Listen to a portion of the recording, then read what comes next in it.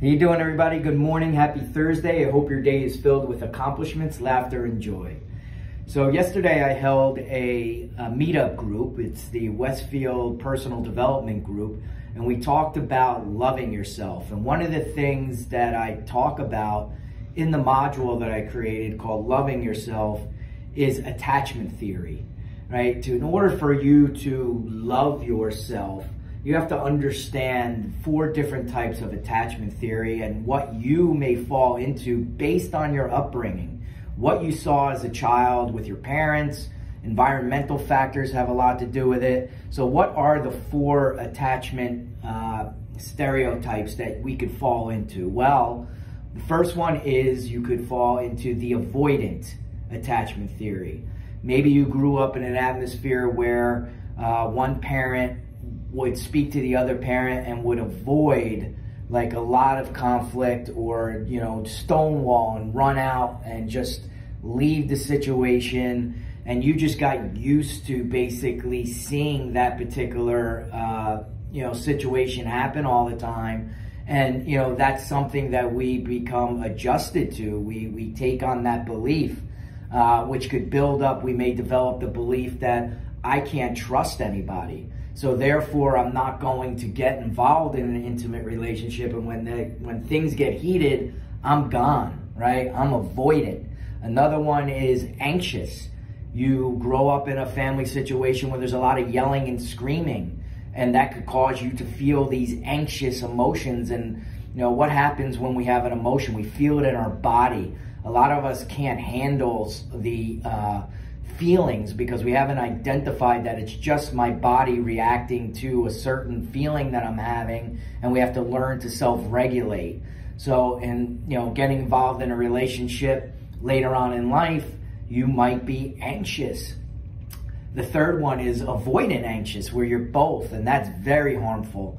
If you can't deal with the anxiety, and then the anxiety causes you to run away and not deal with whatever you need to deal with, well, you're never going to really have a healthy relationship, not only with the other person, but with yourself. And the last one is a secure attachment. That's the one that we're striving for. We want to learn to be secure.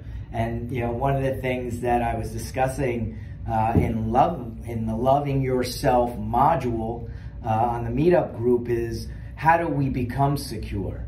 Well, it takes work, right? But it really takes the bravery of looking at where these things come from.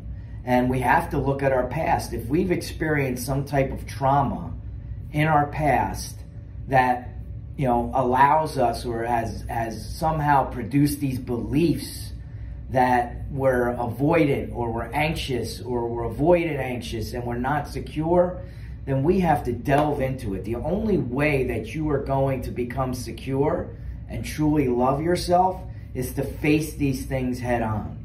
And so many of us have experienced trauma in our lives, and not only as a child, but listen, this could happen at any time of your life. You may have a loss of a loved one. You may go to war. Soldiers experience PTSD. But the only way that we're going to address these things is by facing them head on. So if you feel that you fall into one of these 3 not so good, unpleasant communication styles, I encourage you to find someone that you could talk to about it. Look at where these things have come from.